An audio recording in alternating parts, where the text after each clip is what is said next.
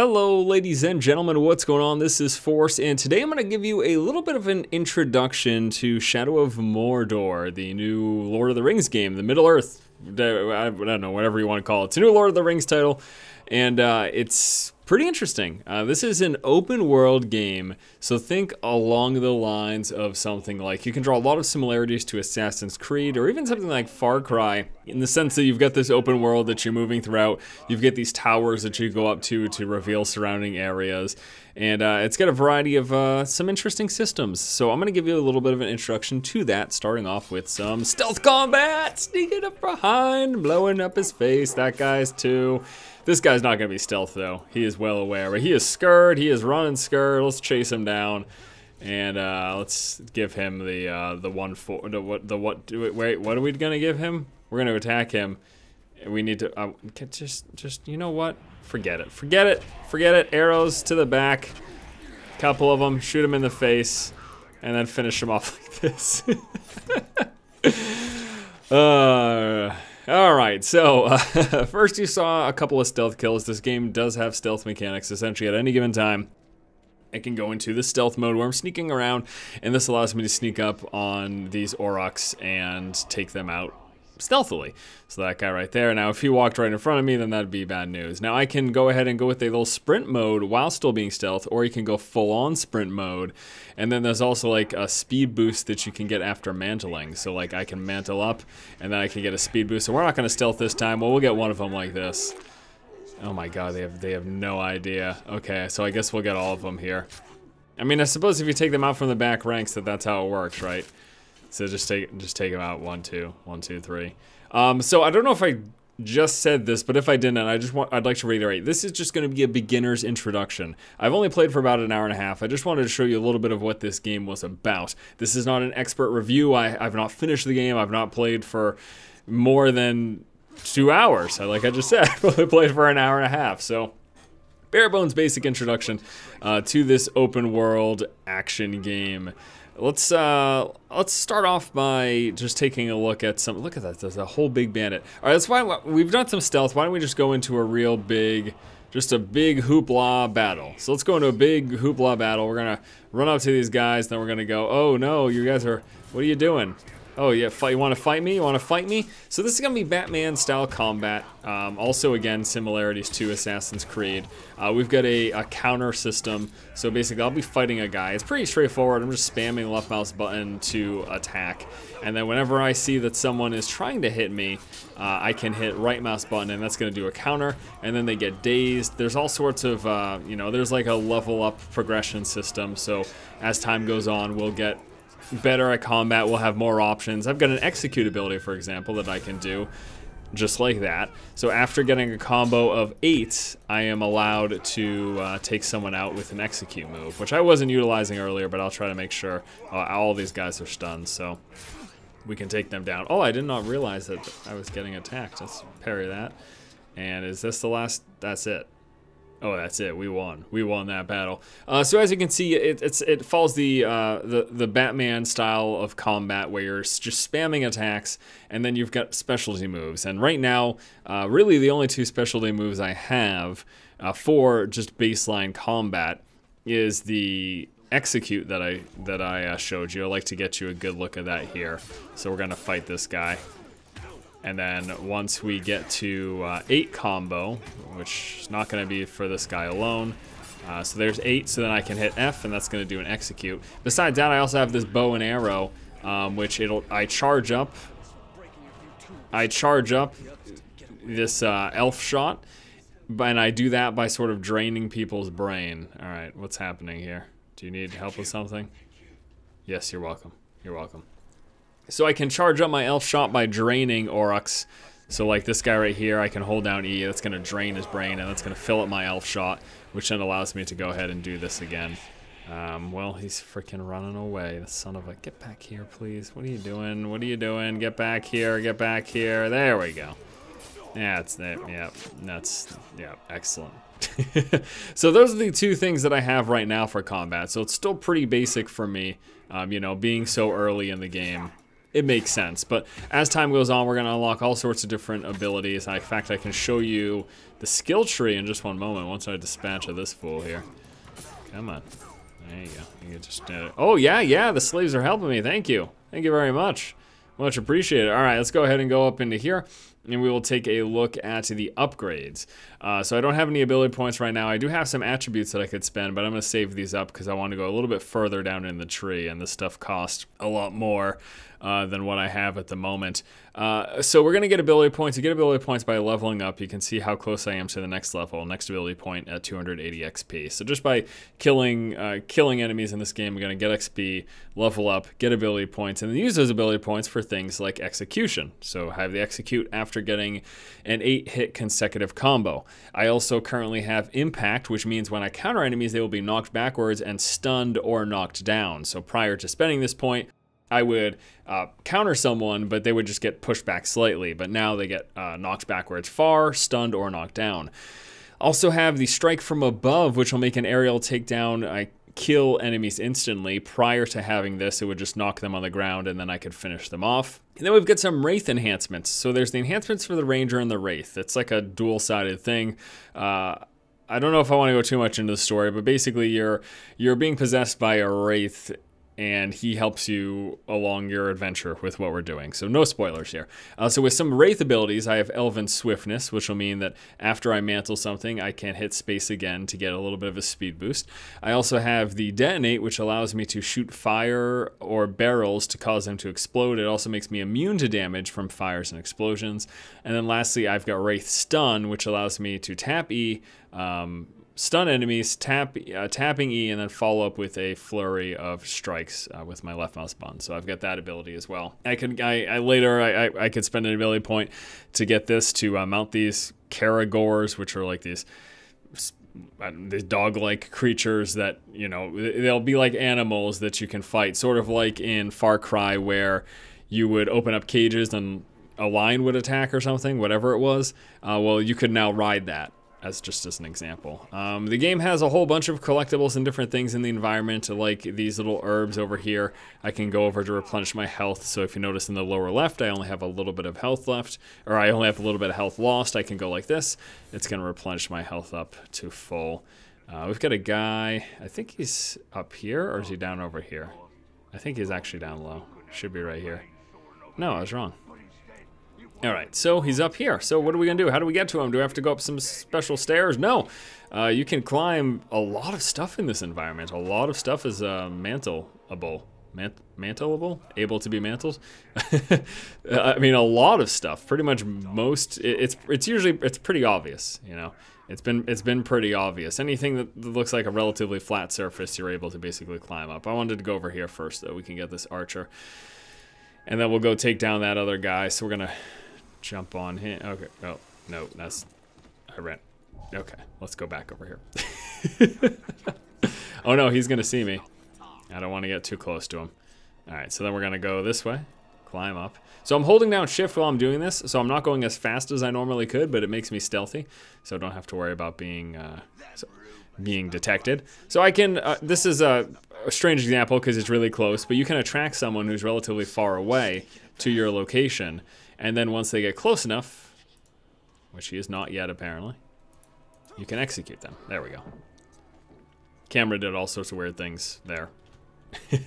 And let's go ahead and run across here, and then we're going to jump like that. There we go. And then I'm going to go back into stealth mode, and we can drop down with E. And then go up. Is he not here? Is he down low? Are you freaking serious? Where is this? Where's the... They're built down here, all of them. There's 3 of them. All right, let's go ahead and stealth attack. They're trying to take some slaves somewhere, so we don't want them to do that. There we go. And let's fight these guys here. Oh, apparently I hit some of the slaves. That's not very nice. So we're gonna get a few attacks on this guy. And then we can execute. Oh, looks like I lost it actually, because I lost my combo. So gonna take that guy out, block that. And then he's on the ground and we can finish him off when he, oh no, he got back up. Okay. Anything else? There's one more guy somewhere. He's up top, I think, this time. I'm not having a good time of finding these dudes. Oh, he's a super up high now. All right, let's go up this way. But notice how pretty easily I'm moving sort of from one location to another. Pretty fantastic. What about those arrows, Force? Those arrows will recharge my Elven arrow ability. So let me show you this here. I'm going to climb up this way. And where is that particular arrow? Is it? It's not over here. Maybe it was down low. Oh, there's one. Okay. All right. So I can go like this. And I'm going to jump down. Okay. So this basically, I can use this to fill up my Elven arrow. So if I, for example, was running out, so I can, let me attack this guy. Let me use up some of my arrows.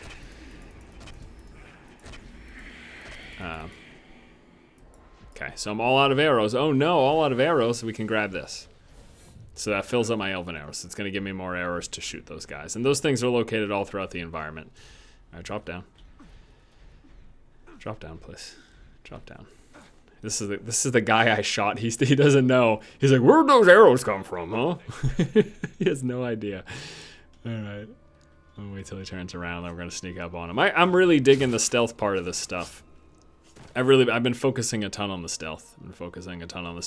So a bunch of collectibles all throughout the environment. We're right next to some intel that's up over here. So I could grab that real quick.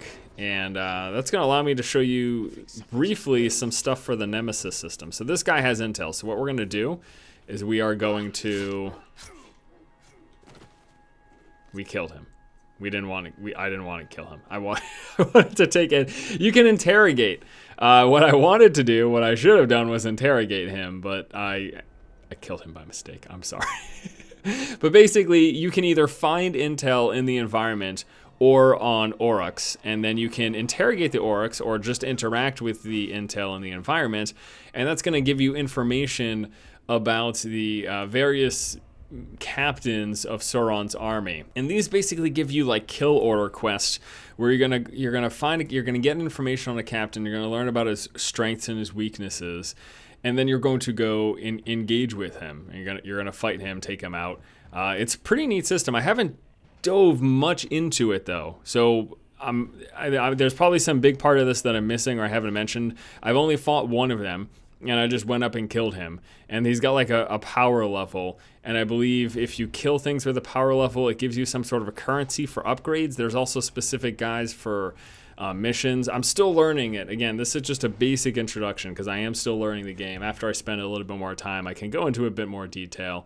But yeah, you can get intel to learn about these different captains, to unlock new ones, which will basically, I guess, sort of give you like new execute missions to go out and complete. But we haven't looked at much of anything because we've just been in this little area. So I'm going to bring up this map. It's my understanding that this is just the beginner like tutorial zone, and later on we're going to go to another area. But this is the area. It's broken off into different pieces, and you can see we've got these little tower locations here, and these work again like sort of the Assassin's Creed or the Far Cry towers do, in that you can, so I can fast travel to this. So if I mouse over it and go like this, then we can fast travel to that. And then I'm gonna actually run to another nearby tower just to show it to you. Okay, so we're at this tower, and where I want to go is to the nearest tower, which is right here. So I'm gonna mark it on my map, and it's not that far away, and then we can jump down. And while we jump down, we're in Wraith form, so that's how they sort of explain away landing and not killing yourself. Although story, well, no, I don't want to spoil the story at all for you guys, so I'm not gonna get into that. But I'm pleasantly surprised that this is an open world game, because I was not really, like, it's an open world Middle Earth game. I'm really looking forward to diving more into this stuff. I really, really am. A ton of collectibles all over the place. If you notice on the mini map, you see those two little green herb things that are nearby me. Oh, there's a guy, there's someone with intel over here. Okay, so let's see if I can actually do it this time and not kill him. I want to get some intel without killing him. That's what I'd like to do. So it does seem like you can just sort of play your way in terms of whether or not you want to be stealthy and taking people out from the shadows, or if you just want to go into these big groups, guns blazing, and counterattack everything and do all that fun stuff. It really seems like you can just sort of do what you want, especially, again, as time goes on and you unlock new abilities. You're going to get all sorts of different things. Let's see. The ability to deal lethal finisher on the last chance struggle. Double hit streak gains on well-timed attacks. So you get double hit streak. with good attacks. A poison press left control to poison grog barrels. Okay. So you can poison grog barrels, and then I guess they'll drink it and die. Yeah, that's that's what I expected. Throwing daggers. So yeah, all sorts of different things, which as time goes on, I'll learn more. Vaulting over an enemy, tapping spacebar will now leave an enemy stunned. Some pretty cool stuff. Pretty cool stuff. All right, let's see if we can get intel. There's intel in 2 locations. So I'm going to try to find the intel and actually extract it. It's just an interrogation process where I basically take over their brain. All right. So here is a guy, and he has intel. They're chasing. Let's see if we can... Okay, so I can grab him like this, and then when I grab him, I can hit spacebar, and that's going to interrogate him. Boom. So now he's like, oh, no, no, no, and I could choose to look at him. He's terrified of me. He's terrified of me. So we're going to hit spacebar. That's going to bring us into intel mode. So now I select a target to learn more information. So we've got all these other captains. I can just hit this guy. There we go. New intel learned. So he's a power level 5 dude. He's got these various weaknesses and strengths. Vulnerable to combat finishers, vulnerable to stealth finishers. He's clumsy, which means it can be grabbed without requiring low health. He's also got a fear of the Caragors, which are those minions. So if there's one of them in like a cage around where he is, I could free it, and that's going to cause this guy to run away in fear. However, he has some strengths. Initiative, tries to be the first to strike in combat. Bloodthirsty, recovers health from striking enemies. So he's got, yeah, so there you go. Those are strengths and weaknesses. And you can see now it gives me a new target location. So like he's, yeah, so there you go. And you can just keep doing that. You can keep getting intel on new captains, and you go in, you eliminate them. And again, I believe that taking out captains gives you some sort of currency or progression that allows you to sort of level yourself up. But you know, don't quote me on it because I am still pretty new to this. In addition to, all right, well, let's go to the tower. That's what I wanted to do. So let's go to the tower just so I can show you that.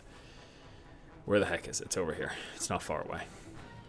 We're going to run, and we're also going to make sure that we do some mantling on the way so we can get that little speed boost. So if I go like this, and then when I drop down, if I hit spacebar, I get a little speed boost here. So we're just going to run by all these dudes, whatever.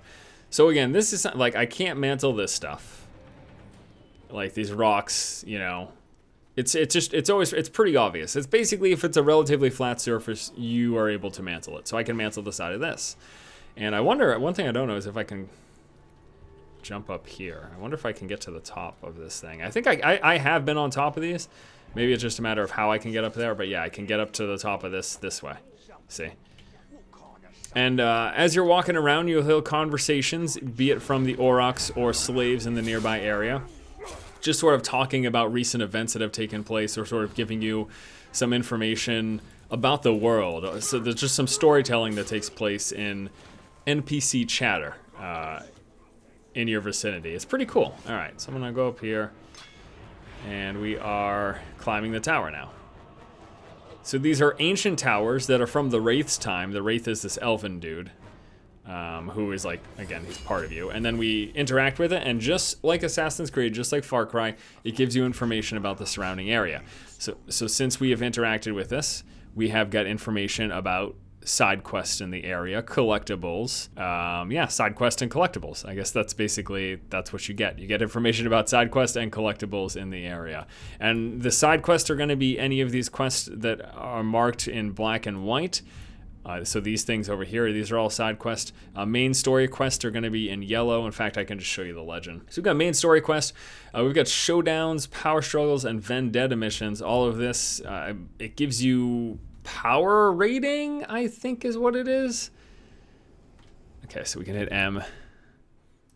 And again, now we can see all of this stuff in the surrounding area. All that information that we didn't have immediately available. So I do believe... yeah, this is what it is. So I believe when you kill the captains, or you do the things that give you power rating, which are those red quests in the legend that I showed you, it's going to give you the tier. It's going to give you that to unlock this tier, next tier. So you need to collect these P and XP. So power rating and experience. These are these 2 different progression tiers for you. In fact, we've got 1 ability point, so we can unlock this now. All right, so I've got this entire first row now. And then I think the way it works is that in order to unlock this second tier, I need to progress this. That's how I believe it works, but once more. I ain't no expert, at least not yet. I will come back with a follow-up video at some point for you guys that will be a little bit more... See, so complete this, that, or that, and unlock new ability tiers. So there you go. That's exactly what it is. I complete those things, and it's going to unlock new ability tiers. All right, so we get some guys over here. Oh, there's a bunch of guys over here. All right, you guys want me to get in a big fight? Of course you do. Let's get in a big fight here. Let's get in a big Batman-style fight. We'll start off just by taking out one. You know what? I could probably take out all of them if I took them out one at a time from behind. So we're going to go straight into it, and we're just going to use our executes whenever we get another 8 times multiplier. We're going to counter what we can. It should be everything, hopefully. And then I can use my Wraith abilities as well. Oh, I didn't get that. I'm an idiot.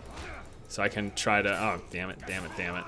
So you take damage in combat. Right now, I don't have any way to regenerate health while in combat, but interacting with the herbs in the environment are how I replenish health.